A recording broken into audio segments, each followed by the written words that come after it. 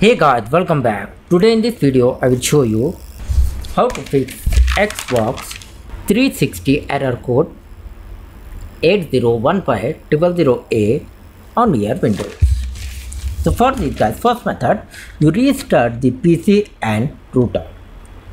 And the second method, go to start and type here command prompt. Now right click here and select the run as administrator. Type here guys first command ipconfig /release and hit enter on your keyboard. Now type the second command ipconfig /flush DNS and hit enter on your keyboard. Type the third command ipconfig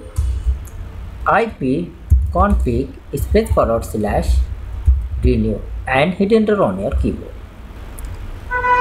Now type the fourth command netsh int ip reset and press the enter. Type the final command netsh winsoft reset and hit enter on your keyboard. Now close the command prompt and restart your computer.